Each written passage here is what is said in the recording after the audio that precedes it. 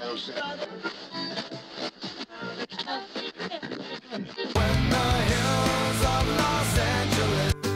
Angeles, I'm and most Hollywood nights.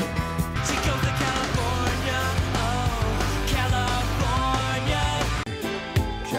What you say about Los Angeles? LA got the people saying,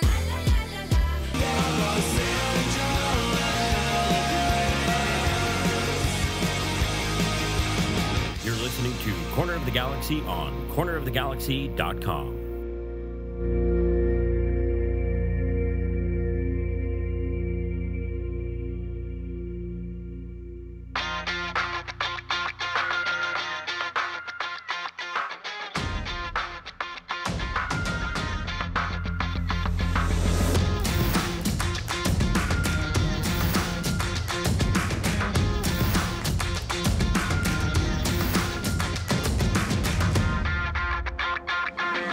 Welcome to Corner of the Galaxy, the show that talks 100% LA Galaxy soccer.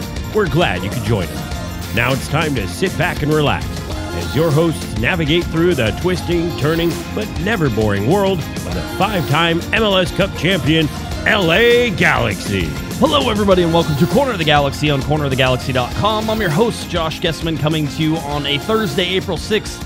LA Galaxy getting ready and actually traveling already to Houston to take on the Houston Dynamo coming up on Saturday. We're going to get you ready for that game. Chicharito in tow.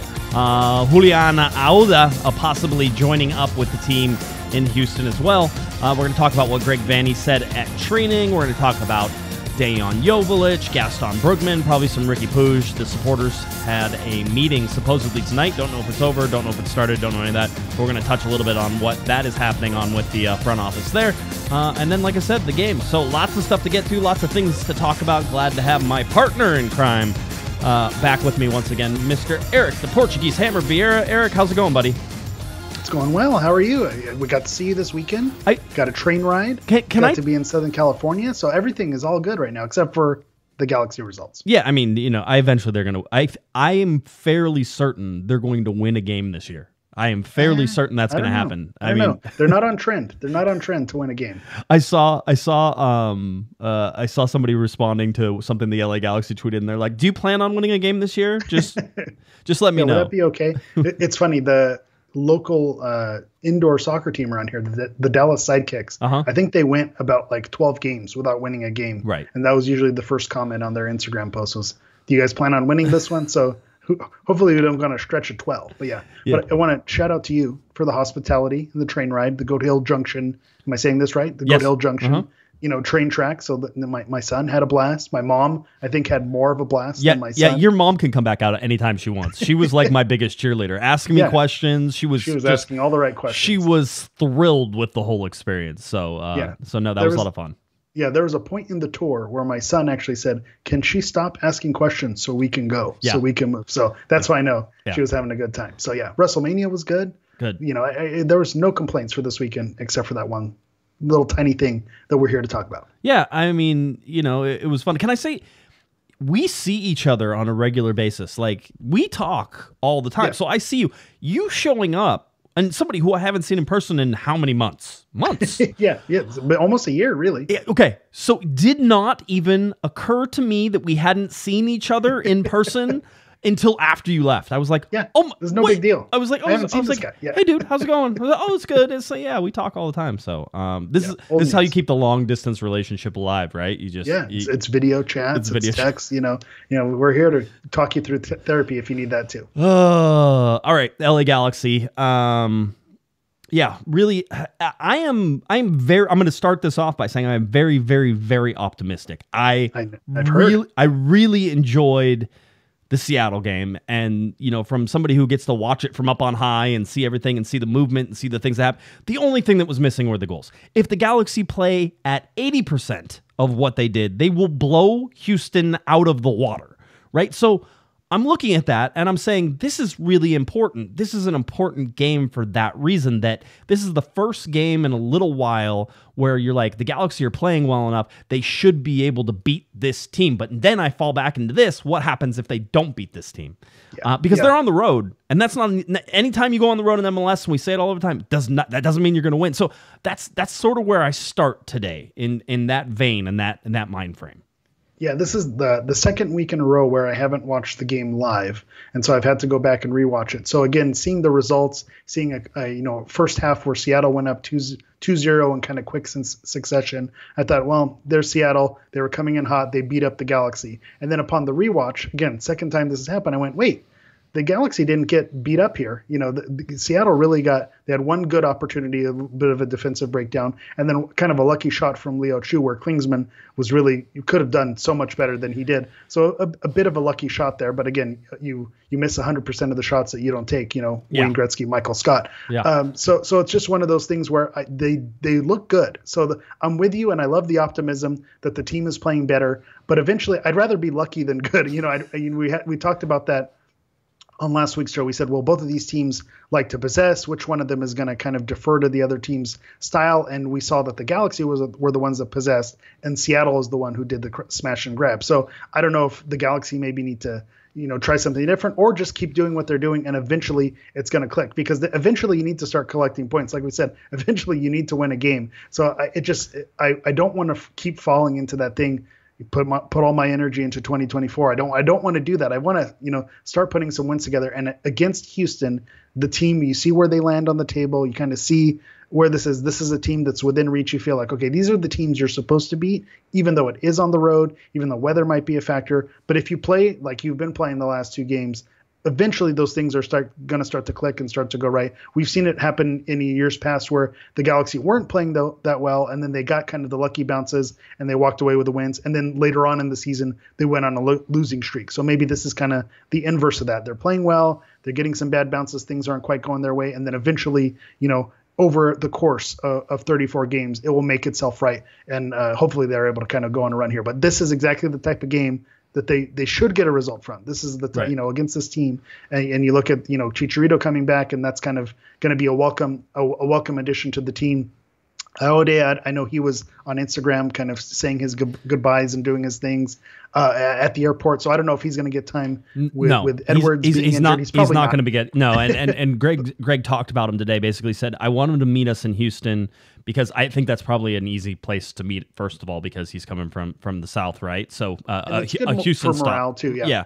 But he wants them to sort of experience an MLS game, get there, experience the squad, get there, and then that way, whenever they need to put him in against LAFC, he's at least has some basis for what is possibly going to happen. I think Edwards is going to be fine too. I will say, I will follow up to say that, a lot of times people watch the sound bites and they get this soundbite of Greg Vanney, and they're like, he's just making excuses. By the way, anybody who says excuses in the chat room, you get kicked out automatically. We are only I am allowed to use that word because I use it responsibly. The rest of you throw it around like it's candy on Halloween. Okay. But they say he makes excuses. Greg went on about a 4 or 5 minute explanation of all the things that have sort of been happening with the club and why he thinks maybe things aren't exactly working out, but he likes this and he likes that. And he went through all of these on-field things to say that. And then at the end of that, he goes, and you know what? We just haven't been getting any breaks either. He goes, when we're going to start getting those breaks, he goes, things are going to start working your way. And when those things start going your way, that's whenever you really start to pick that momentum. And he's like, but, as Vanney has pointed out, it's margins, right? Percentages, little tiny things. And so, that's sort of where we sit with that. It's like there's little tiny things that can make a huge difference. Butterfly flaps the swings over Japan, and it rains in Houston. Is that what that means? That's what. Yeah, that's it's these little tiny things. Effect. Yeah, the butterfly effect. All these little things have big results or big things that can happen because of them. So I'm with him, but I mean that's nothing new. I think we think the same because usually I know what he's thinking, and usually when I ask the question, I know what the answer is coming back. So, I think he's positive. I think the team is positive too. Yeah, I think it's just unfortunate. I was kind of doing the pose there. I think with the pose that he was doing and the soundbite, I understand where people were coming from, where he seems frustrated and kind of projecting all these kind of other things onto him. So I see where that's coming from. But he did also say, if you listen to the whole clip, he says not to make excuses and not to say, like, he prefaces by saying, I understand how this is going to come across like it's sour grapes. But he made valid points. He made valid points in terms of, the handball and what is a handball, what's not a handball. I didn't think he was out of bounds for saying that. I think given, the luck or bad luck that they've had, I thought he was fair in his assessment of the situation. You can tell he was just starting to get frustrated. And I think if the team gets lucky, he's not as worried about those handball calls. But I think with the bounces they're getting with the losing streak, obviously that's frustration mounting. I'm not a fan of people coming up and blaming the refs or the weather. It's like, hey, listen, both teams are officiated by the same ref. The ball's round for both teams. The weather's the same on the pitch for both teams. So I'm not a fan when those things do pop up. But I thought this wasn't that. I feel like, there's been enough evidence that he's kind of built a case where, okay, this wasn't one game where we were hard done. This is over the course of a few games. Like, I need to say something. And I thought he was having his players back in that situation. So I don't have an issue with it. Yeah. And again, it sort of felt that way, that he was putting on a little bit of spectacle. He was doing some things because he was trying to, he was trying to sort of have the backs of his guys. And I understand that. And I can see how that sort of goes and how that sort of, plays out and all these other things that you can see from this LA Galaxy team. I'm optimistic in the way you sort of look at things and the way we sort of want to look at things. And you can see, 100% that this team has improved since the day. Now, the other part about this is that you look at the results and they're not there, and that's still, that's a problem, right? It's like one of those things. You look at that. We look at 3 points through 5 games, and we can say, okay, there's only a couple times ever in history that they were worse than that. 2020, which we throw out, but 1999 was one of them. They had 2 points through the first 5 games, right? So that's bad. What happens if they go winless through this one? Well, we can actually show you that as well. So let's say they don't get a draw, they lose this game, they have 3 points. Well, then they will basically be tied with 1997 when they only had 3 points through 6 games, right? And I don't know if 1997 those 3 points came off of one win or because 3 shootout wins. Yeah, you have to look at what that was. Got to go to the film on that one. The other thing that, and again, I apologize. I had first time we had an intruder. Okay. They have the days off tomorrow, so yep. I needed to come in for the screen time passcode. We're letting them stay up late tonight. As you should. The other thing that's kind of interesting is whenever you bring up those stats, you say, well, we got to throw out 2020 for what it was. And that's fair because of, with all the situations, it does get an asterisk. But I think the teams who did well during 2020 are not going to have that show up either. So I think you do understand what it was. And again, not to make an excuse for it, to kind of steal some of the Vanneyisms there, but understand that wasn't a great season either. And there were a lot of flaws. Other teams played in those games and other teams did well. So since 2020, you do kind of need to loop that in and have that be part of the conversation. So again, this is a historically bad start. And I think, hopefully this Houston game is coming just at the right time to get them right back on track. Yeah, I will say, and again, I do not feel that this is, people are like, this is 2017 all again. It's so not 2017. Please stop that. 2017. Yeah, there's not a reload. Yeah, 2017 was a different excuse altogether. Yeah, that was a horrible, horrible year. It's not a wooden spoon year. That being said, Chicharito comes back, and if he gets injured again and the LA Galaxy can't find offense and they can't do it, listen, Dejan Joveljic's time is on the clock. Greg Vanney is showing right now that if you are not successful, right, then you will not get playing time. That has not always been the case, but he did it with Efrain Alvarez. You're seeing it with some other guys. You're seeing it with Dejan Joveljic and Preston Judd. Preston Judd shows up, he gets some more playing time. Jalen Neal shows up, gets more playing time. Guess what? Jalen Neal's a starter right now because he took the time that he was given, and he has done it very well. Now, has he been perfect? Absolutely not. And there's some people, I think, who way overhype his performances. I think he's been outstanding for a young kid. Outstanding. He's made some mistakes. They usually don't he hasn't really been punished too badly for them, but if he cleans those up, you're going to have this model kid who's 19, 20 years old, who's going to be your starting center back for the next 3 or 4 years. Yeah, that was kind of the irony. I've been doing a little thing on my Instagram page my champion of the week. And I gave him the champion of the week this week because he got the goal. And it wasn't necessarily this performance. Ironically, they've had some clean sheets. It was the game where, they had 2 goals scored against them is where I give it to the defender. But I thought I gave it to him as like a reward over the course of these games that he's been in, because he has earned that spot. He's made himself a starter, and he's taken that spot. And then to get the goal to kind of bring them back in, I thought he needs to be recognized for that. And I think that's why you see the praise that he's getting. And you're right to point out, is it perfect? No. But is it very, very promising? Absolutely. And I think it's kind of like the anti-Dejan, because right. Dejan, there's a lot of people who are giving him a lot of rope. I've even almost call him like the anti-Cabral, where, well, he can score goals, and it's like, well, he can. But where's the creation? Where's the, diagonal runs? Where's the opening up in space, coming back and helping out? That isn't there. So, it's almost like you wish you could combine the two, the runs and the speed of a Cabral, but then the finishing, like the actual, final touch should be the Dejan kick. Like if you can put that all together, you'd have a perfect striker. But, unfortunately, that's just not the way that things work. Let's pull this stat up. I'm sure Alex got so much crap on this. I couldn't believe Alex put out. People get defensive. They love Dejan. They are. There's a point where you can love Dejan and understand that he's probably better off the bench and that he hasn't quite figured out how to be effective over 90 minutes. I mean, even in the Discord, we have arguments about Dejan, and like people are like, well, he's not finding him. He's not in the right place at the right time. What is Chicharito's number one thing whenever he plays? Is we're always saying, man, that guy's always in the right place at the right time. I don't necessarily love this guy, but Chris Wondolowski, right place, right time. Just poacher. Dejan is a little bit less of a poacher, but still a poacher. He needs to be in the right place in the right time. He's not on the same page with everybody. Maybe that's a team fault, right? And people love to say that. Maybe it's a team fault. Team's not finding him in the right spots. That's fine. But Preston Judd comes in and all of a sudden they are finding him in the right spots.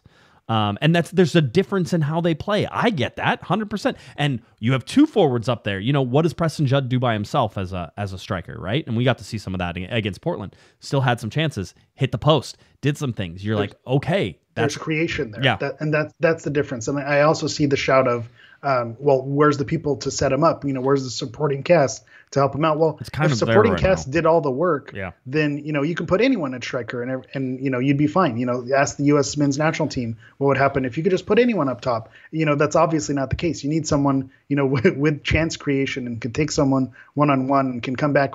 A critique that I actually have oftentimes of Chicharito is he's dropping back too deep. Right. And he's kind of almost working as a number 10 instead of being that number 9 striker. But, we don't see that from Dejan. He's not coming back and kind of, he's not, you can't make that critique of him because he's waiting up there for someone to serve him. And unfortunately, the Galaxy they don't have the horses to put it on a platter for him right now. Yeah, I will say this as well. You can sort of sit there and say that Dejan outperformed his expected goals last year by a significant margin. So this could be regression to the mean, right? This could be coming back to everything. Zero, everything's coming back to sort of that point where it's going to be more in line, and maybe he's underperforming his XG right now. I don't know. I haven't checked his XG. So that's also something that could be. It could be the evening out of everything that is the universe and the calls and all that fun stuff, right? So, it's really interesting to me. I'm at the point now where I'm like, all right, Greg, play whoever you think is going to make an impact, right? And if that's Dejan, then that's Dejan, great. That's fine. I have no problems with Dejan starting. If that's Preston Judd, then start Preston Judd. At this point, what do you have to lose? Because you're not winning games and you're not scoring goals. The Galaxy have 3 goals to their first 5 games. The interesting thing here, Alex put it up into a stat. Dejan Joveljic has played 17 games as a starter in his career for the LA Galaxy. The team has 2 wins, 11 losses, and 4 draws. That's a win percentage of 15.3%. Here's where and that's not good, right? That's not good, but you can easily explain some of that, which is sometimes he gets put into games where everybody's missing, right? Like in U.S. Open Cup games or in different places, right? Where it's not necessarily the same caliber of supporting cast that he had on there. Dejan still did well in the U.S. Open Cups whenever he played most of those games, even if he didn't score a whole bunch of goals. But you can explain some of that. But people want to pretend like the roster that's out there right now in the last couple games hasn't been good enough to get Dejan Joveljic chances, and I think that's incorrect. Yeah. I do see. I want to shout out the commercial underground. They said Dejan finished difficult chances last season, not very many tap-ins, which is correct. We're not saying he's a tap-in guy. Like he's a good striker of the ball. He knows how to finish, but again, you need to create that to an extent. And I think it's just a difficult balance. So I think there's some subtle kind of nuances and differences where he does need the service to an extent, but at the same time, he needs to create those chances and create those shots as well and know where to run and know where to be. Sometimes I think his goals were in spite of being able to make the right run because he's such a good striker with the ball and with the accuracy and knowing how to hit it, that's why he scored as opposed to necessarily being in the right spot or hitting it, perfectly clean. I think that's kind of the little subtle difference of that. Yeah. It's and I'm not down on Dejan Joveljic either. Like it's not like you're sitting there. I think people they get so embedded in camps that I have to die on the Dejan hill or I have to die on the Dejan shouldn't play anymore hill. No. Yeah. I think Dejan's really good as a substitute, and I would like to see him move back into that role, get some confidence, and then once he has some confidence again, you can start him as a starter again. I don't care. Really interesting when Greg's talking about a 3-5-2, and we talked about this on Monday with Christian Miles. Right now, he almost indicates that Preston Judd may be a better fit if they're going to play two forwards with Chicharito up there. We won't have that issue probably right out of the box, but coming forward and perhaps in the second half of the LAFC game, right, where you're going to need two forwards, perhaps that's when Judd gets the call instead of Dejan Joveljic, which will be super interesting, especially for a guy who is an LAFC killer whenever he plays. Yeah. So. I'm just interested to see how the whole thing plays out. I don't have a dog in this fight. I think it will all work itself out just fine, and everybody will be okay. Well, to your point of us, not having a dog in this fight, one thing that I will say with Dejan is when Chicharito, was out, I thought, well, this is Dejan's time to shine. He's going to obviously score goals.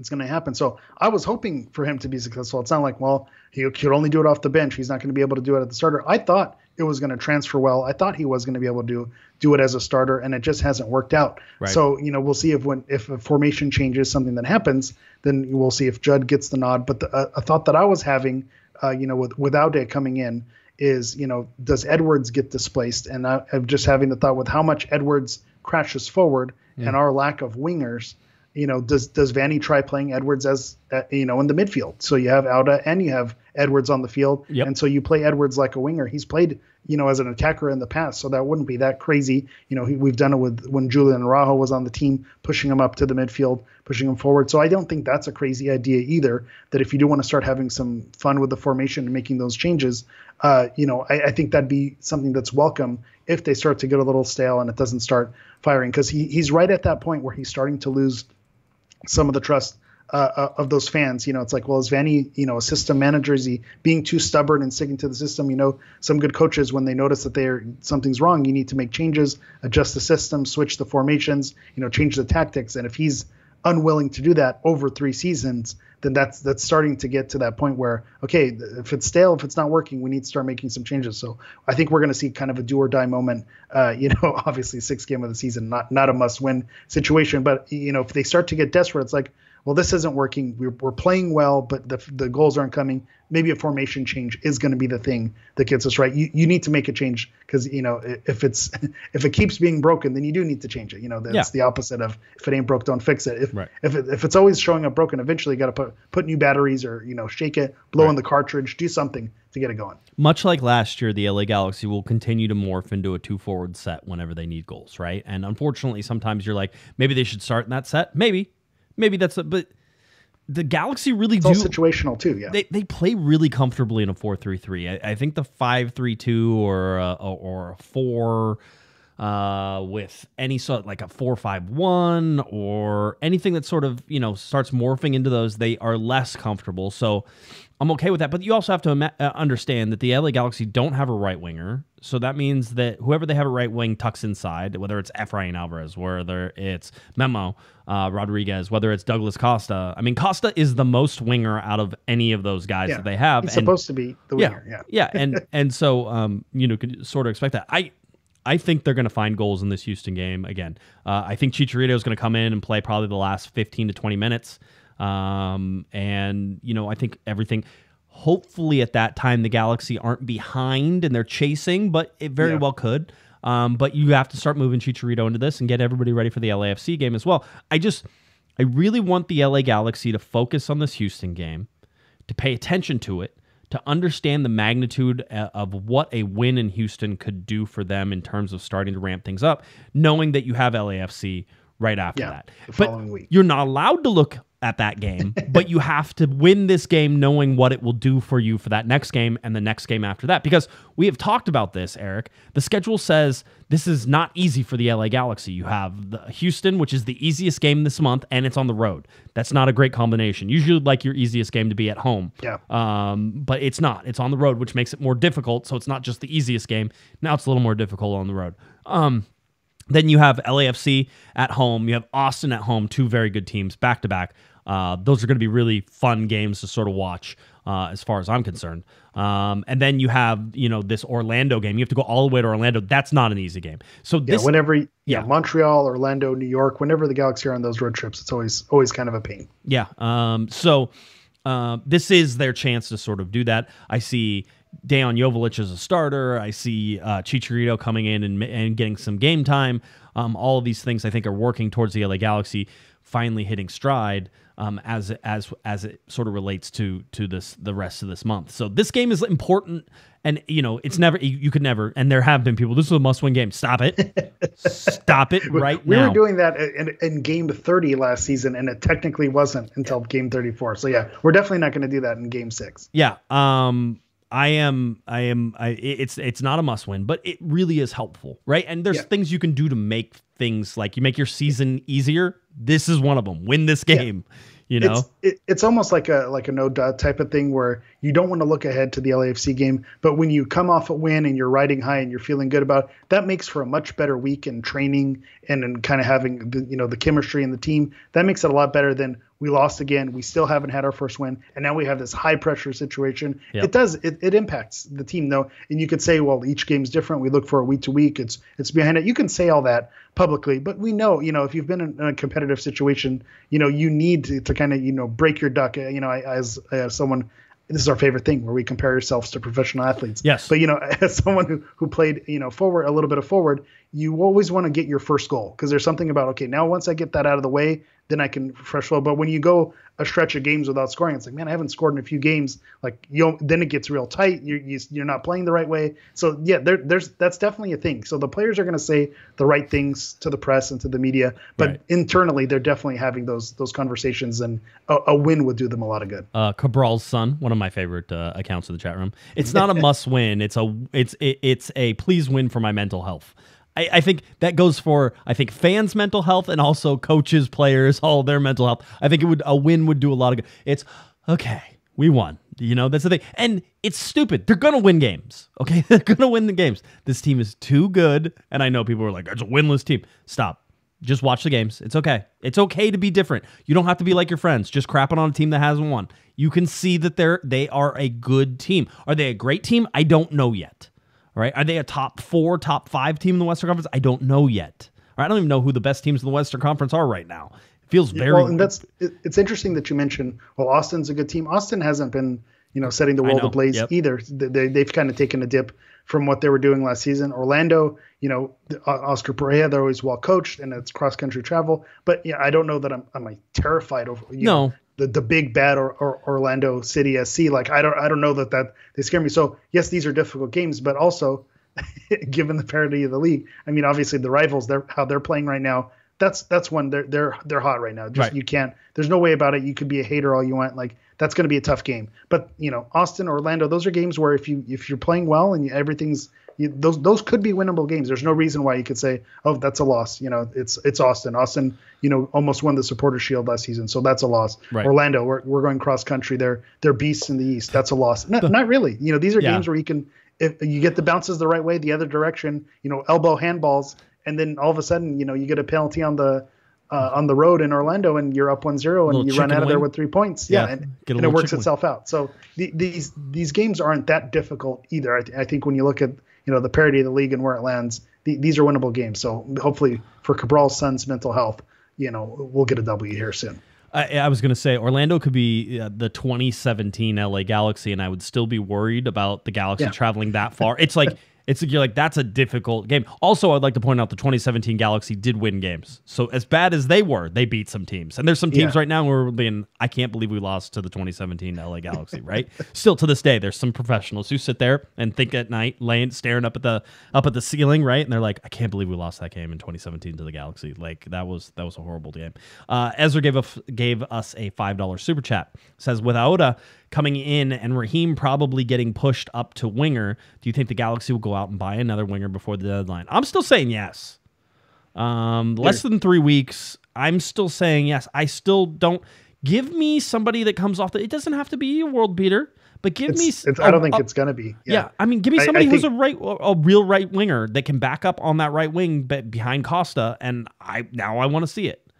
I don't know. Maybe they get a backup striker. I don't know. Yeah, you're more hopeful than I am. I just think at this point in the season, and where if something would have been announced by now, if it was someone who's going to be a player who was going to be able to make an impact. I mean, yes, they still have time, but I just feel like I don't know that I see a big name, a starting level winger coming in and saving the day. I think they're going to have to kind of make some adjustments and figure things out unless they've been really good at keeping things under wraps. I just don't see, a big impact signing. Maybe it's MLS journeyman, and maybe they need someone like that to come in, a Jeff Larinowitz type guy who's going to come in and kind of fill in, backfill some of these positions. Maybe that's the type of guy they bring in, but I don't picture like, okay, we're going to get a big name winger like we were hoping in the offseason to make things right. And I think Costa staying on the team is a little bit of a show of the cards that's what's going to happen.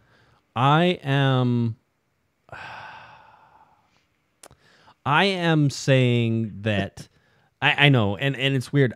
I feel like the Galaxy are in a position right now where they want to make sure that they don't have any injuries before the transfer window closes that they're going to have to replace with whatever they have, because they think that they're pretty competitive with what they have, probably have depth at most of the positions that they want.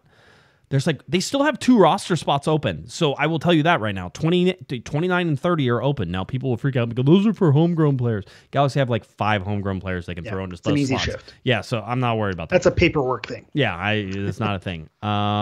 So I feel like there's room. Now I also feel like Greg Vanney is keeping an arrow in his quiver for the summer. And that's not an international move. That's internally. And well, it can't be. Yeah, exactly. But that's internally. So I feel like there's still one more player to be added. I have 28. They get 30. So I feel like 29 is coming, and I feel like 30 could be coming in the summer. Or you could get 29 and 30, and you're going to move somebody in the summer. The Galaxy suddenly have 3 goalkeepers. We haven't really got to talk about it, but it is something that is apparent to everybody. This is somebody they watch. This is somebody they're looking for the next best thing. If he shows up, if he performs in training, there's going to be pressure on one of the Jonathans to get traded. And you can't tell me that you couldn't trade a goalkeeper like Jonathan Bond or Jonathan Klinsmann inside of the league on summer. You absolutely could. So then could you trade them and get something you need? You absolutely could. And, you look at the performance from Klinsmann this past week. He lets in a goal that was kind of questionable. You just paid $1 million for a guy or something, somewhere around that, whatever the fee was to get him. It's like, well, we've spent this money. We brought this guy over. If Klinsmann has a broken pinky, let's let that heal. Let's put this guy in if he starts looking. So Klinsmann doesn't have a long rope here either. Yeah. It's all very, again, the competition is good. That's good. And I want to see how it all plays out. But the injuries are scary, because that's the thing with the international, window being closed in the summer. That's the part that's scary, because you have Chicharito, who's coming off an injury. You have Costa, who's, who knows how his calves or his hamstrings, day to day, how that's going to go. And then, you have the injuries with the goalkeepers. Like, if this team, the injury bug starts making its way around, then there's no recovering for that, because you can't really go out and make tons of moves. So that's where it starts to get, really scary. I think we saw it happen to Portland last season. Portland had, just people going out left and right, and they ended up missing out on the playoffs because they just didn't have, the backfill and the depth to make it work. Right. I know what you mean. There's a couple different things. One is Philip gave us a $2 super chat and says Siani's McLaren is better than Cabral's son. Still, I would Bold agree. statement. I do Bold like statement. I do like Siani's McLaren a lot. I actually knew the guy who ran that Twitter account at one point. Myself as well. Yeah. Jordan Morris's dog is I feel like he's one level up above those two. But yeah, solid shout. The other thing is that when it comes to Julian, I've been getting pronunciation checks, and I worked on it with Kevin Acevedo with the LA Galaxy whenever I was there on Saturday night. So we're going with Julian, and it's Aude. DEH is the last, not Aude, which I wanted to go with. It's like Aude, but yeah. So just it's much more chill than you want it to be. Julian is where you get fun, and then it's like Aude. Yeah, you were hitting it pretty hard. You were like Ayuda, like help me, Ayuda me. Yeah, exactly. That's exactly what I was doing. So doing that. So we're trying. There is a special SoundCloud file that I got sent that actually has all the players saying their own names. A lot of fun.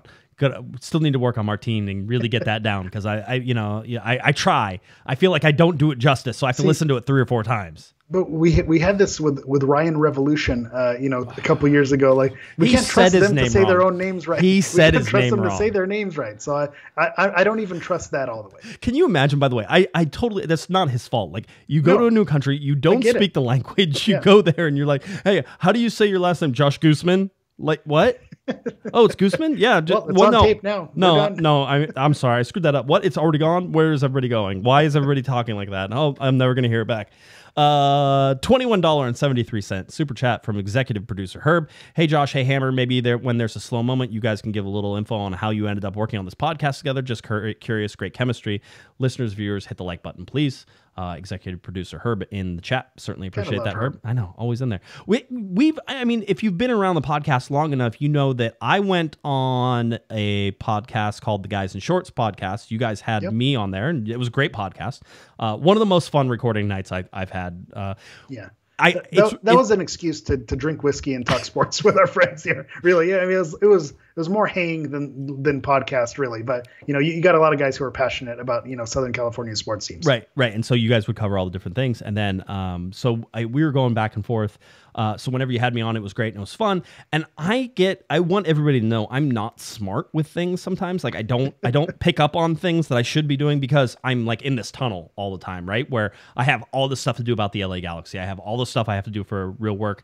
And then, now add in all of my like board of directors for the train club too. I have all this stuff. And so I'm always in these tunnels and I sometimes forget to like step back and take a look. One of our listeners said, hey, you should have Hammer on as a guest on the podcast. You guys like hit it off whenever you guys were on the thing. I'm like, oh, okay. Yeah, that's a good idea. I'm like, hey, will you want to come on and do this? And then I think you came in and it was like, yeah, this is going to work. So we're good here. Let's keep it going. Right. Yeah. Let's keep this train running. So we sort of just started doing a little bit and like, we'd have you on and we'd do it. And then it was like more and more, it was like, yeah, you need to be here all the time. And I think eventually I was like telling those guys, I'm like, I stole you away from the guys in shorts. And that definitely turned into a thing because it was, more hang and less less serious podcasts. I was like, I think I'm going to lean towards, taking this a little more seriously. And then, it turned into, the Hammer left us. So, good times. But yeah, I feel like ever since I've joined the fold, we've meshed really well. Good. We kind of, our brains go to the same place a lot, which most of the time, maybe is not always a great thing. Good, you need, for pods, sometimes you need the back and forth. But I think that's why you hear what you hear is because we're very much the same in a lot of our takes and mannerisms and way we go about things. And we will be married in the fall. So anyway, so that's sort of Drink how that Bud came Light. out. Yeah, exactly. Oh my. Good times. Oh, the politics around beer, I'll tell you. Let's see. I wanted to get to just one other thing, a couple little things, and then we need to continue on.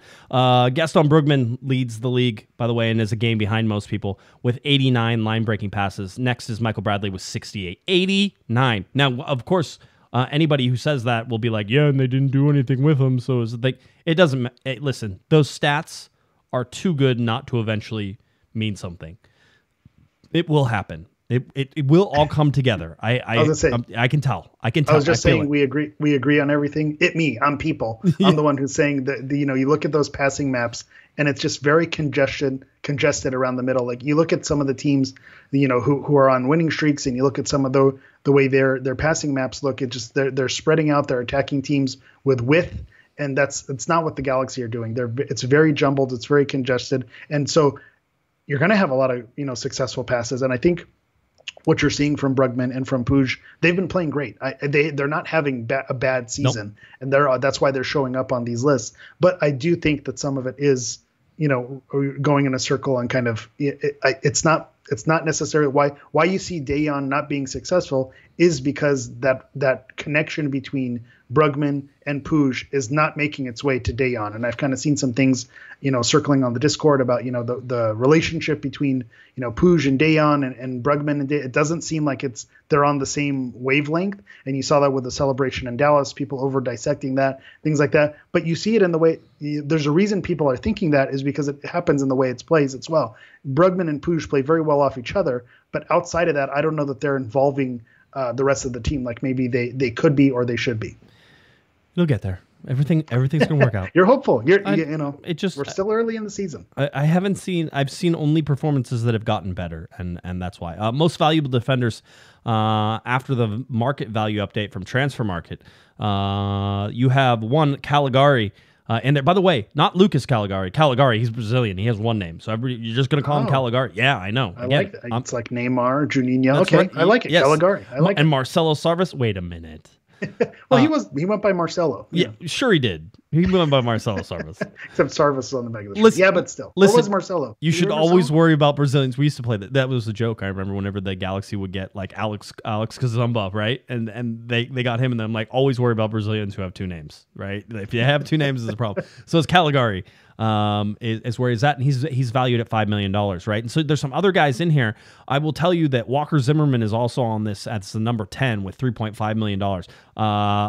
Julian Aude is also apparently a $3.5 million transfer market one in there.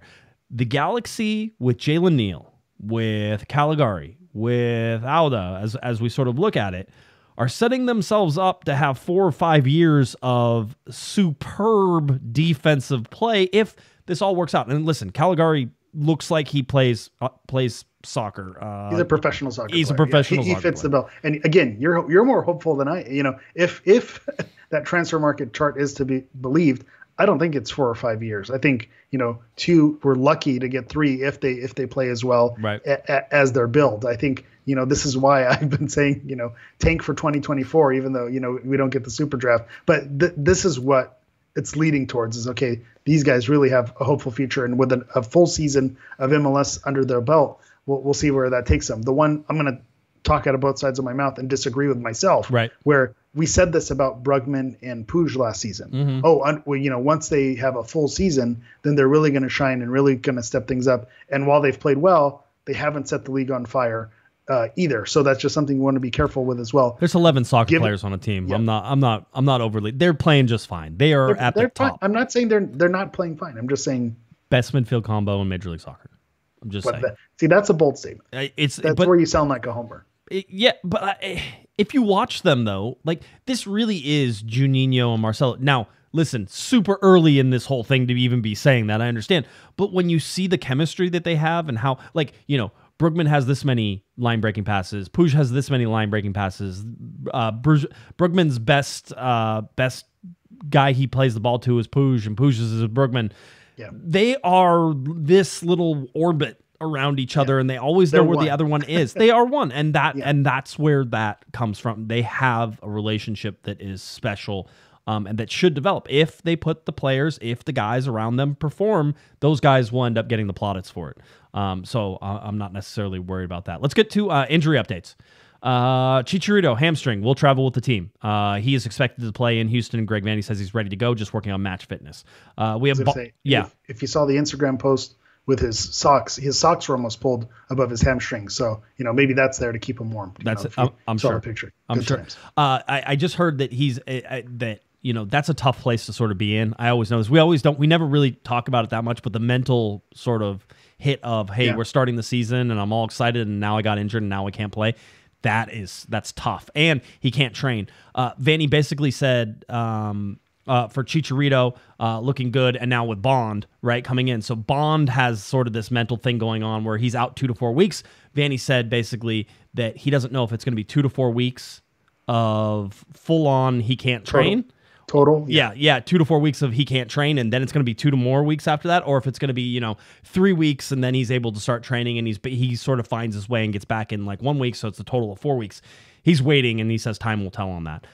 You talked about Klinsmann and the broken finger. That doesn't seem to be stopping him, so I expect that Klinsmann will play. Yeah. It shows that the pinky's useless anyway. Yeah, you don't need it. You could cut it right off. Edwards had the ankle injury, which you talked about. He was expected to fully train today. Don't know if that happened. Expected to fully train today, should be available, and as long as there's nothing there that sort of set him back. And then Sega Coulibaly, who was rumored to have be out for the year, according to a Reddit post, just has a groin hip. They said time frame unknown. He was working on it and it felt better, and then they had him go do stuff, and then it like sort of inflamed and came back. So they're working on that. Greg Vanney did say growing again whenever he said groin, and it's really starting to get. It bothers I almost feel, and this is not. I'm not trying to make fun of anybody, but it almost feels like where like somebody doesn't know what the actual word is, and like nobody ever corrected them, and I'm almost like, Greg, it's groin. Groin, right? Just say like with me. For all intensive purposes. It's like, no, all intents and purposes. Yeah, there's a difference there. Yeah, intents and purposes. Yes, I know. I got one for you. Are we gonna make shirts? Yeah, we should. No, I can't. That's too much. It's almost like bullying, and I don't want to bully. I just want to educate. I do picture like a little stick figure teacher pointing to groin and like with a little circle around growing. So we can show me where you're injured. Yeah. Right. Oh man, first come, first served. It's first come, first served. That's what I've always said it should be. I also have this argument. Is it whenever you're say it to me, because I swear to God, I argue. Okay. This is one of those things in my head. Whenever you get fouled in basketball and you go to the line and you shoot a free throw. Okay, just checking. Okay, is there? Trust me, I see like a three throw. Like there's stuff in there that like you're like, that's not right. Like who tells you that stuff? Like that's not the way. Right? Yeah, go to an elementary school. You'll see Valentine's. Yeah, that's another popular restaurant one, is spelled incorrectly. Yeah, I know those things. But first come, first serve.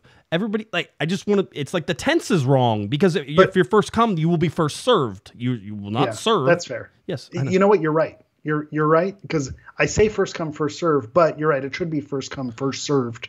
Is it? Yeah, it makes. I think it's just one of those where it's close enough. It's not that far off. No, Philip, don't make me say it.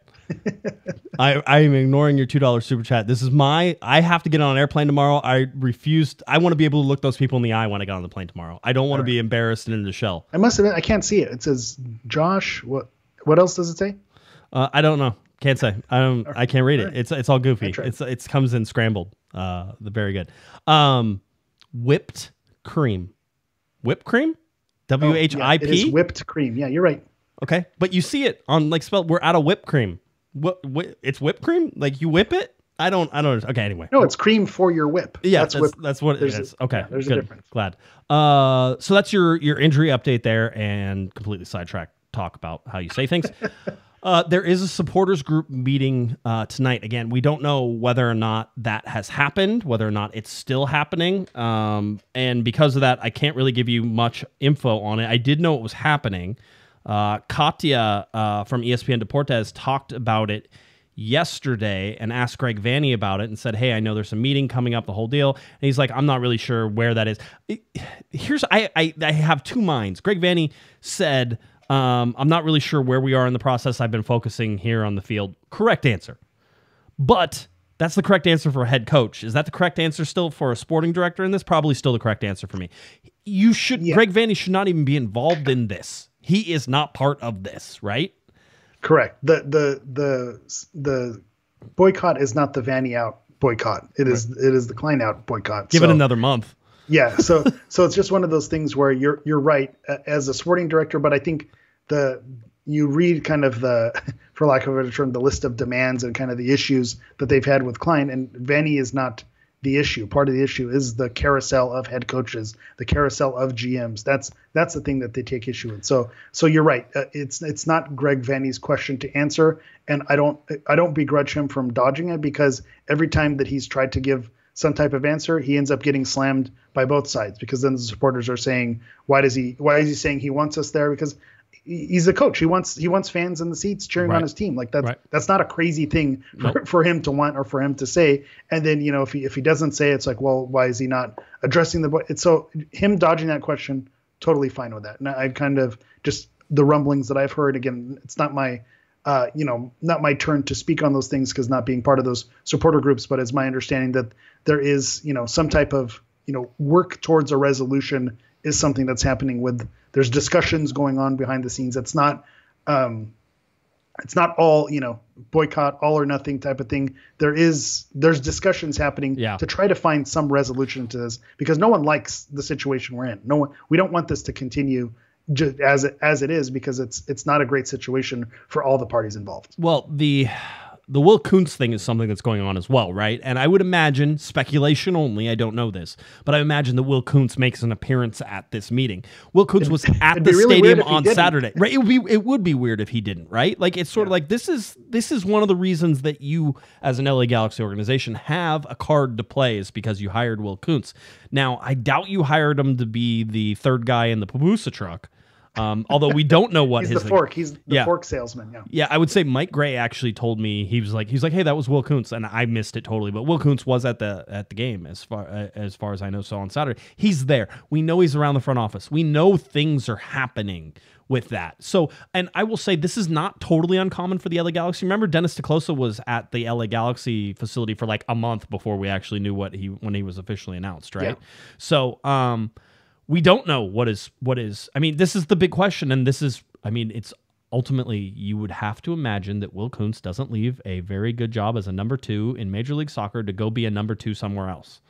But we've been told this before. I know with Dennis DeClosa, with Siggy and some of the control that he was allegedly allowed to have. I know, and so there's a reason why these coaches leave and why maybe they find other places of employment because they're told one thing and then, you know, other things happen once they're actually in the role. So I think in my opinion, and again, it's not my call to make, I'm not speaking for anyone, bringing Will Kuntz on and saying he is your soccer guy, 100% soccer, right? No one is going to touch him, right? Klein is the business guy, and that's the separation. He will not, whatever, if they want it in writing, if they want something, he is not going to touch the soccer operation. They're not allowed in the same room at the same time. Yeah, they're not allowed to, to wear the same color pants or whatever it is. To me, that feels like an olive branch. Like, okay, you have addressed the situation where the supporters are unhappy with the way the club has been run, the performance on the field. So you are keeping him away from what happens on the field. That feels like a good enough olive branch. We'll see. Now, if they don't want to accept it because we've been sold that bill of goods in the past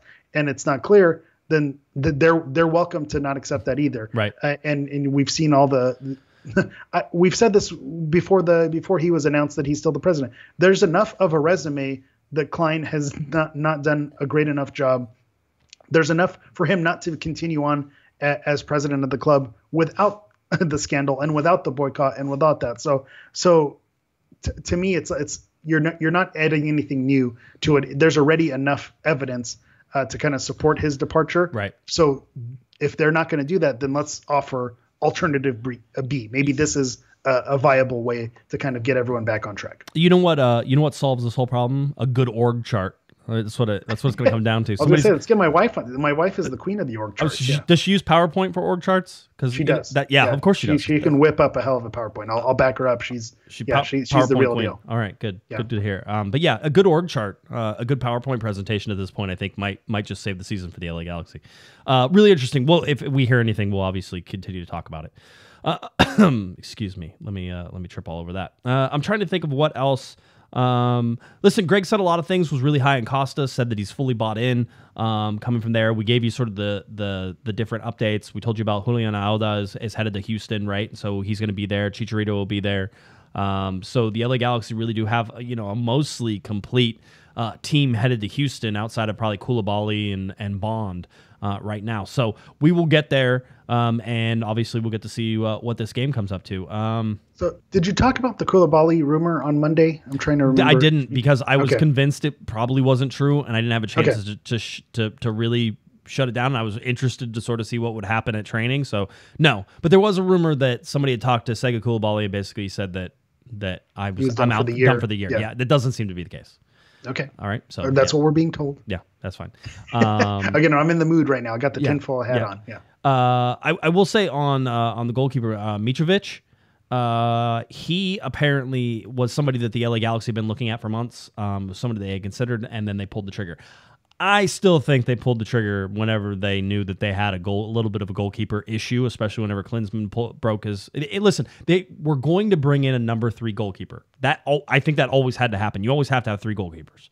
Yeah, and without them, renewing Sanchez, I think was who they had last year. Right. Lopez they had a couple years ago. Right. That spot was available. Right, and so and Vanney eventually it was going to come through. Yeah, and Vanney went into a depth and said, there's some guys who are coming up, but that we don't think that they're 100% ready. So we're looking for another goalkeeper, and we went out and got one. He didn't say that the broken finger or the goalkeeper squeeze was a reason for that. I still think it probably influenced that somewhat to go ahead and get it done right now. Let's do it. Perfect. You get it in. Yeah. So just keep that in mind. Yep. And I did get a question on Instagram. I'll shout it out here. It says, why did we sign an international goalkeeper, not an American free agent who would have saved us money on the international spot? To me, I feel like this is a use it or lose it situation with that Guesm. It's $150,000. Yeah. It's so not any to money. me, it's not that big of a difference. Yeah. Yeah. You're going to spend that money anyway, or, you're not breaking the bank or going above the salary cap. So no harm, no foul, in my opinion. I agree. Let's see. We did that. I'm trying to think of what else he said at training that would be really interesting. There's stuff. You can go watch the full YouTube recap of that press conference is up on Corner of the Galaxy's YouTube channel. I also posted on the Corner of the Galaxy as well. So make sure you watch it. I'm going to try to do those as much as I can. Sometimes I don't have time to put them up, but I will try to put them out there because I think it's useful to make sure that I get the full video. Sometimes that means the LA Galaxy cut it. Sometimes it doesn't. For the most part, they probably don't. And instead of it being in clips, I just run it from start to finish. All 3 players, you get to see everybody who talks, and then you get that way you understand. And I try to put them in the order they speak too. Sometimes that matters. It's weird. It's a reporter thing, but it matters sometimes because you can see the progression of questions and how it eventually gets to your third person. Well, we talked to Greg and Raheem, and you're like, that's why. Now you're talking to Tyler Boyd. It makes sense, at the end. So Memo Rodriguez headed back to Houston. He talked a little bit. Tyler Boyd talked. Tyler Boyd is going to be a fan favorite. I'm telling everybody right now. Tyler Boyd will be a fan favorite. Let him score a couple goals, and you're all going to fall in love with him. Let him cook. His wife is pregnant. Congrats to them. That's fun. But Tyler Boyd There's a goal. There's a goal coming for sure. Yeah, he's got to do the thing. Yeah, you got to get the baby goal. He is so pumped to be in Los Angeles and playing for this team. You can see it when he talks. His eyes light up. Just and sometimes it's like you think you're getting lip service from someone. Go back and watch Tyler Boyd. He wants to be here. He's excited. He speaks Portuguese. He can speak to Caligari. Caligari talked about it with Juninho today. Yeah, and Douglas, right? He's like, I can talk to Tyler. And I guess Uri also speaks some Portuguese. Yeah, because they were on the same team. Yep. Yeah. There you go. So the João Pedro side. There you go. So you can exactly 100%. So as you see, like you can sort of put these things together and sort of see it. But he really wants to be here with this. So that'll be something. And then my final hot take before, and I texted this in our group chat, was Douglas Costa is going to end up being the difference this year for the LA Galaxy. You said it out loud. Yeah, I didn't think you were going to say that while we were recording, but yeah, wow. I want to. It's just remember, same guy who called Charlie Rugg Rookie of the Year. They're like, who? Do I have to look that guy up? Yeah, you should. I will say, from what he provided off the bench, he provided exactly what the Galaxy were missing, in those first few games. It was the spark. It was the creativity. Like, this is exactly the type of thing that they were missing. Right. He provided that. So Can he do that for 34 games and 90 minutes game? No. But is he going to be able to make an impact on this team? I think so. Yeah. Executive producer Herb back in with the second super chat, $6.32. I have no idea what he does, but he messes with my mind every time. It's 11. It adds up to 11. Thank you. Thank you for always making all those interviews available. It's frustrating that it's not easy to find. It should be on Apple TV. I don't see a ton of Galaxy content on the Apple TV thing. Is that fair or unfair? There's usually a game preview. There is. I will say the one thing that, shout out, I'll give my Apple TV MLS Season Pass plug if you have it. They always have a one-on-one before each game. So they'll interview a player. I haven't watched it this week, but I believe it was may have been Mark Delgado last week. They did Tyler Boyd the week before, Jalen Neal the week prior. So, they do one-on-ones with the players before, it's worth a watch. You kind of get a nice little feel of how the Galaxy, how the kind of locker room is doing leading up to the game. Then you have a game preview, which is usually with it's escaping me, Kaylin, Kyle, and Yep. and Weeby. They kind of do a little 3 to 5 minute kind of game preview type thing. Yep. So that is helpful to kind of go and kind of get your mind around where they're at. So the one thing that I will say is the user interface is still not all the way there. Like being able to go back and to look at it like it's a TV show when you go on Netflix, or even when you go on Apple TV to look at some of their shows. You want to be able to say, okay, where's my MLS recap, and see all the weeks. Instead, it's just it pops up, it recommends what's going to be there, and you just hope that you keep pushing the button and it pops up. So that user interface isn't all the way there, but there is some good content. You do have to hunt for it. Sometimes you do need to, if you want to see that Galaxy stuff, you need to go to the Galaxy page, and then it will pop up underneath. It's not going to always be on the front page easily available. So again, I feel like Apple TV is underutilized right now. I feel like we could be doing a lot more with it. Just in case everybody missed it, there was a third round draw for the U.S. Open Cup today. MLS teams entering, 18 MLS teams entered. If you want to know who the LA Galaxy are playing in that, they're not. They're in the next round, which is good news for everybody. That's one less game the Galaxy have to play in the whole thing, but they will go into the fourth round whenever it happens. I was sort of waiting and watching to sort of see how that went, but with their finish high enough up the standings, they got that bye into the fourth round. Yeah. Where they'll then enter. You see the teams, the MLS teams that are in there. I think these were teams that missed the playoffs last year. You have the Earthquakes, you have the Timbers, you have the Sounders. Some teams, where the Galaxy are probably going to draw one of these teams, either the West or the Pacific. You have Sacramento Republic, you have Oakland Roots, you have Monterey Bay FC, you have the Timbers, and then Orange County SC, and then the Sounders and San Diego Loyal. So these are going to all be familiar, USL names. The only one I don't recognize is Monterey Bay FC, but I imagine San Jose might take care of them, or who knows? It's San Jose. You never know what's going to happen with them. You never know what's going on. So we'll see. All the other teams are somewhat familiar, names you've heard of. So I think most likely you'll see one of those teams against the Galaxy for the round of 32. Very good. Well, that's sort of where we're setting up. All right, we are ready for Houston. I know we didn't talk about this beforehand. Are you ready for?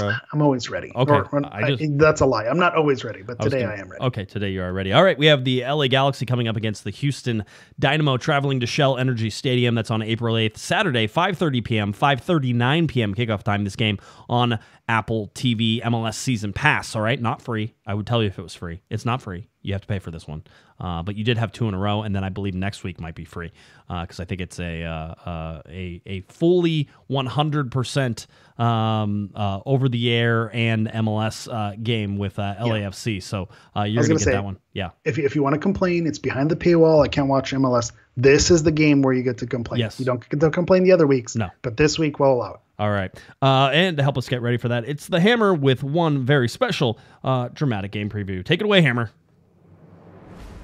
The stars at night will be big and bright deep in the heart of Texas. Javier Chicharito Hernandez looks to make his 2023 Galaxy debut, but Houston, we have a problem. The LA Galaxy don't have any wins. Could this be the game that the Galaxy needs to get back on track? I'd be willing to go as far as banging on some trash cans or outfitting Ricky with an electrical buzzer to get a win. Speaking of cheating scandals, while the Galaxy have been in decline, maybe Douglas Costa's contributions off the bench last week are a sign that points can be stolen on the road this week. It doesn't take a rocket scientist to figure out that the Galaxy needs some points. It's the Galaxy versus the Dynamo. Let's get ready for liftoff. Woo! All right. Very good. I had some stumbles there. Not my best one. It's but, not. You can't always be A+, my friend. All right. It doesn't work that way. I got most of those references. We'll talk later about some of the ones I didn't get. You can explain them to me. No wrestling ones this time. So. No. You're good. Whenever we look at sort of the Western Conference where Houston sits, they're in 8th place. They have 6 points. This is a team that has their only 2 wins come at home. Granted, those are 2 more than the LA Galaxy have. Ben Olsen is in charge of this team, which makes it so much more fun to watch Ben melt down on every chance he gets. If you watch the San Jose Houston game, God, I feel bad for you. There were 3 goals in the game, all 3 coming on penalty kicks. If you looked at the expected goals for Houston, they didn't have really any other chances outside of the penalty kick. That was it. And I think you could probably argue that there probably should have been 2 more penalty kicks in that game as well. This was an atrocious game Poor Adrian Healy and Kobe Jones had to call him that, and I was just like, I feel bad for these guys, right? The sort of the guys. San Jose ended up winning. Houston feels a little hard done. Obviously, you have guys like Dan Steres who are on Houston. I mean, this they had him at right back downstairs, according to the chart. Although when you look at where he played, he played more in the center. More in the center, but still. Yeah, exactly. If I've been seeing the Houston fans sort of criticism of Olsen is that they're playing very defensively and that they're not necessarily going out and trying to score a whole bunch of goals, but they are a better team at home than they are on the road, clearly. And you can sort of see that in how they fit in there. This is a Houston team that I don't necessarily sit there and say, okay, this is going to be the world beater. You have Hector Herrera in there certainly, and he's going to be their best player. And it's I was going to say Hector. We always give you those players to watch for, and you're right. Hector Herrera and Arthur are those guys in the center who kind of hold it down. But I'll give you some kind of under the radar ones. Yeah. Tate Schmidt is someone who's given the Galaxy fits in the past. Remember when they came into Dignity Health Sports Park and ran it up on the Galaxy? He's someone who really showed out for them, and you saw where he kind of attacks where the Galaxy are weak. So that's a name that I'd have you watch out for, is Tate Schmidt. And then of course right back downstairs, right back, center back, whatever you want to call him. Whenever you play against your old team, there's always that little extra heat. So that's that thing you got to watch for. Amin Bassi is their leading goal scorer. He has 3 goals, but all 3 of those goals are on penalties. So those are the names that you're going to be looking for. Yeah.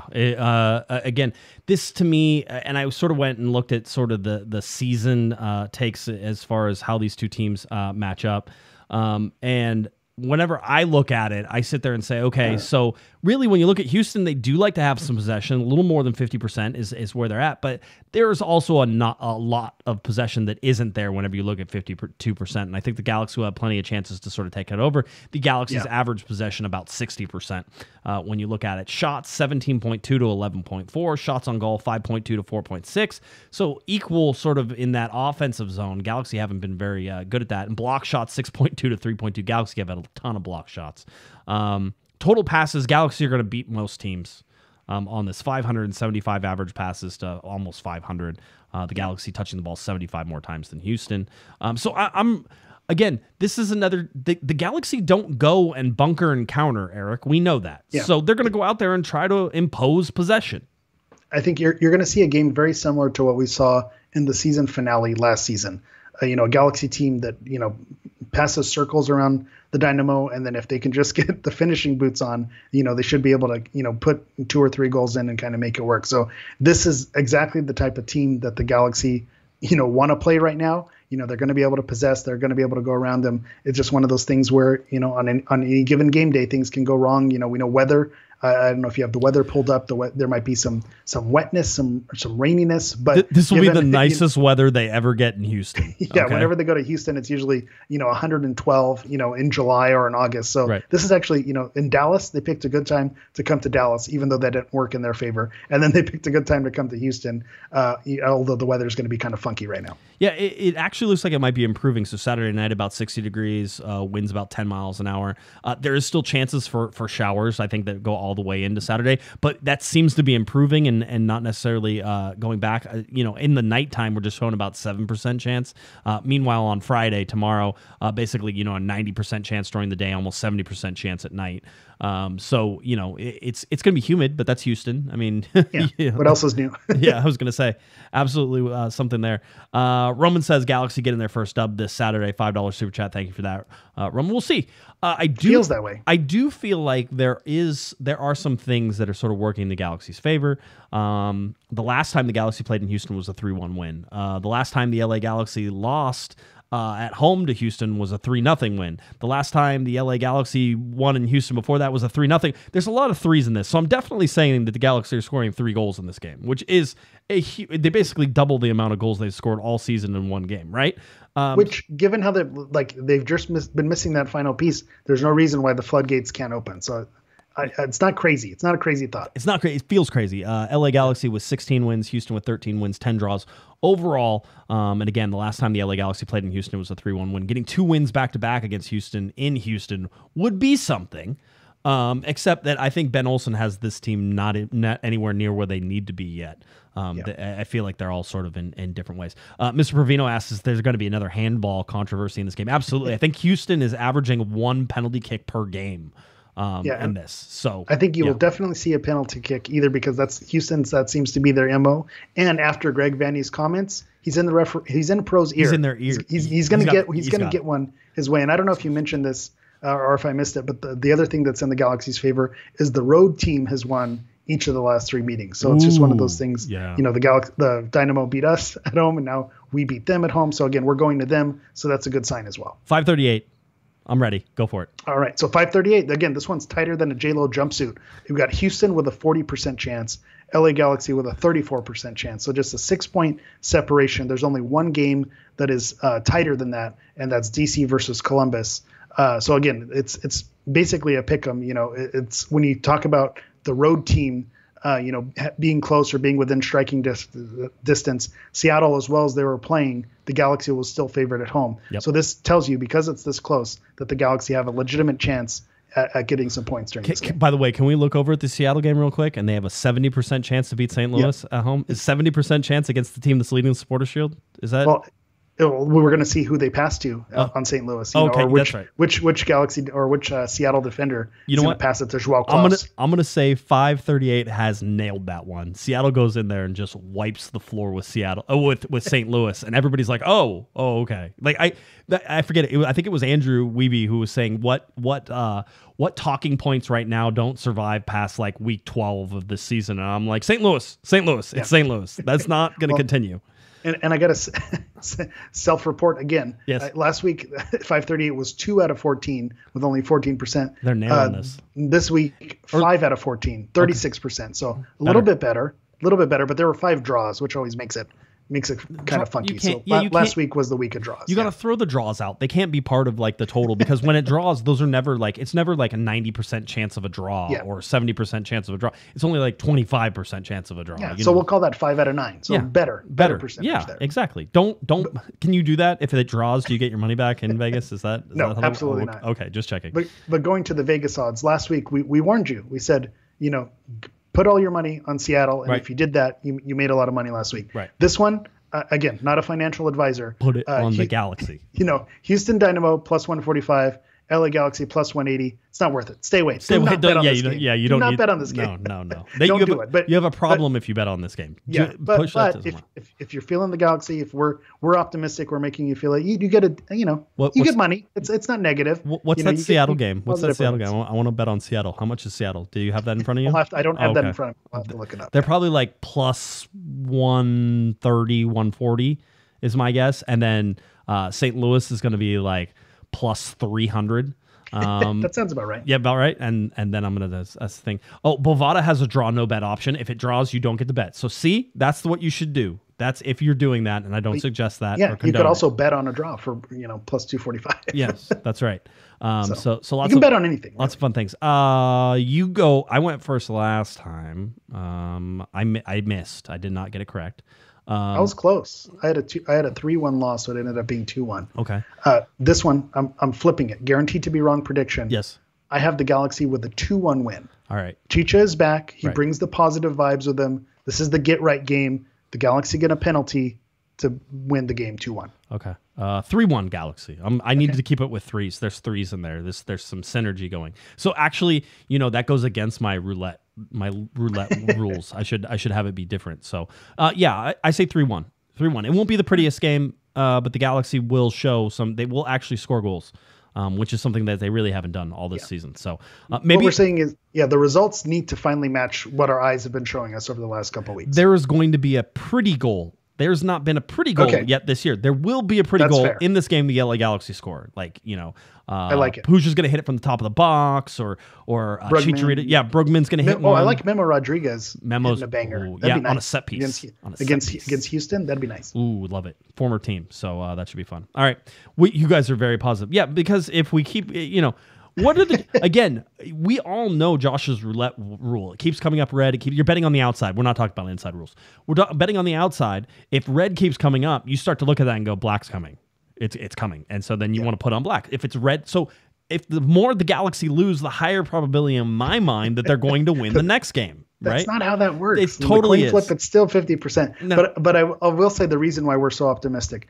The Galaxy are not getting waxed out there. We have seen a Galaxy team, speaking of bad Galaxy teams, the 2017 LA Galaxy, I remember a game away at Atlanta where they just looked completely out of their depth. Jermaine Jones got a red card. Like that team got shellacked. Right. We're not seeing that. No. The Galaxy, the results are not there, but we're not seeing them get their rear ends handed to them. So I think that's why you're seeing the positivity that we have right now. Yeah, Marco nailed it, by the way. Josh is a fan of the gambler's fallacy. 100%. Oh, yeah. I mean, come on. There's patterns and everything. See, There's a reason those casinos are built the way they are. Right. This was why I don't gamble. In my mind, Eric, if you flip a coin and it comes up heads 4 times, then the probability of it being tails the next time is like skyrockets. Yeah. And that's not the case. It's still 50-50 every time.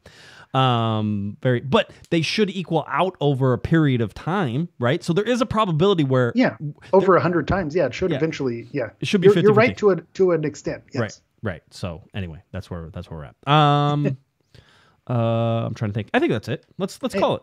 Yeah, I got a few Instagram questions if you just want to rapid fire. Yeah, go for it. So one is Puig regressing to the form that saw him leave Barca? No, we seeing him play well. It's just not clicking. People who, and I'm gonna call out Christian Miles because he said that he didn't think Puig had a good game against Seattle, and I disagree. I thought he had a very Puig game. He was very. He works hard. He works very hard. There's no doubting that. So just where it lands. So if the Galaxy loses 6 straight, I don't think this is their 6th straight. It would be. But is the season a bust? A loss this season is not a bust. So if they lose another game, like if they go winless in the 6th straight, I think okay. I think that's where you're going. Yeah. No. Listen, there is a world in which the Galaxy lose to Houston, and beat LAFC, and there's a world in which the Galaxy beat Houston and beat LAFC. There's a multiverse in everything that you can sort of see. This team is not bad. It is not like it is off the pace of Major League Soccer. There's no team in Major League Soccer that I would say that the Galaxy should be scared or frightened of at all. And I don't care if it's LAFC coming in. They're not going to be scared or frightened. It's not going to happen. This team is good enough, so I'm not worried. I think because it's a road game, you can't say that it's a bust on a road. If you start stacking up your home losses, that's cause for concern. And then the last one here, very important one. Is Vanney a little teapot, short and stout? And that's based on his photo. He got all steamed up. That's for sure. That was 100%. You have to pour him out. I heard. Yeah. I don't know. If somebody could draw Greg Vanney as a teapot, that might be a T-shirt I have to make. I'm just saying. Christian, by the way, asked for a G2 report. Listen, you're not going to get very many G2 reports right now because that team is so young. They have I forget 6 academy players that are playing on that team. Just let them cook. Don't worry about anything. Let them cook. You can go to games, by the way. They're free. They're going to be at the track and field stadium again, right? So that stuff is coming up. So go enjoy. Get down there. Get autographs from the young kids because some of those kids are eventually going to make their way up, and you can say you knew them when. Enjoy that. Don't put expectations on it. Don't do any of that. Just watch for development because that's what's going on right now. And I always felt that way about G2 anyway. It was fun to go watch them play whenever they're actually really kicking USL's butt for a little while. That was when Kernan Alpha was the coach and doing a whole bunch of things, and Jack McBean was scoring a bazillion goals and all that fun stuff. But you just let this team cook. It's not a competitive league. MLS Next Pro is not anything to get excited about. The players who are worth watching will present themselves. Yes. Like the Preston Judds will say, "Oh, look at what this guy can do." The Mauricio Cuevas you'll start seeing the highlights of these guys, making those things happen. I think Alex Alcala, he's someone who was on the academy team. He's going to be on that. That's a name that you'll probably see floating around on highlight reels and things like that. So just look for keep your ears open and eyes open for some of those names. They're going to present themselves, the ones who are going to be making the next step. Manchester City protege, possibly headed there whenever he turns 18. It'd be interesting to see if that all plays out. Again, LA Galaxy coming up, facing off against the Houston Dynamo, Shell Energy Stadium in Houston, Texas, April 8th, 2023. 5:30 p.m. is your TV time. 5:39 p.m. is your kickoff time on Apple TV MLS Season Pass. Hammer, tell people where they can find you, and we will get on out of here. You've been listening. Nope, wrong button.